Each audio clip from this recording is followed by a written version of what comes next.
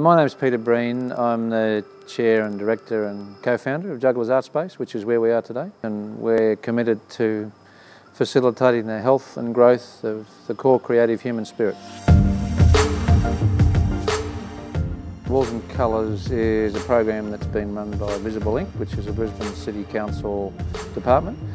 And their idea was that they would be involved in colouring Brisbane, really, beautifying Brisbane.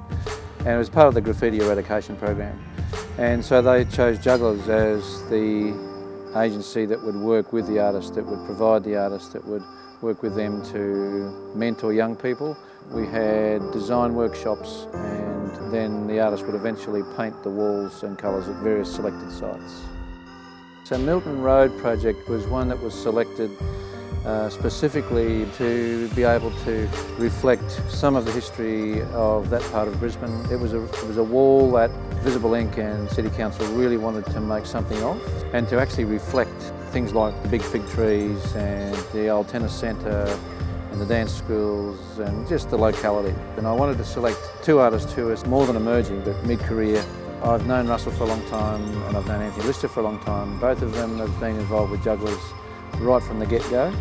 Anthony was one of the very first artists who painted with Jugglers back in 1998, and he had a studio here. Russell has been part of our mentoring program for a long time, and they've both got international recognition and fame. And I also wanted to raise the standard of the kind of wall art that we're seeing in Brisbane, so it was more contemporary rather than just illustrative, and I knew that those two guys could do that, and I wasn't disappointed.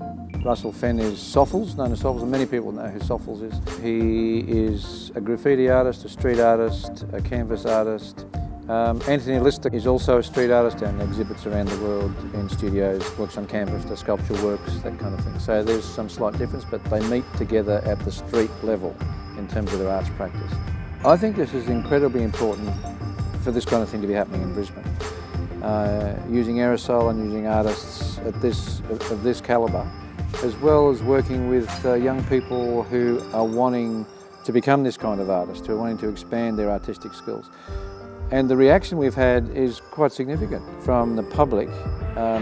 Nearly all the artists have said when they're painting they've had all sorts of positive reactions. I don't think we've heard of one negative reaction yet when artists have been painting with the public have come and said positive things about it.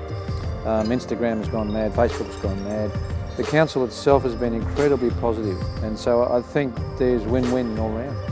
My personal passion is to see contemporary, different art on the walls of Brisbane, because Brisbane has a bit to develop in relation to contemporary art. And I think if we can begin to raise that kind of standard and get the reaction we're getting, that Brisbane will start to find its feet, especially around public art.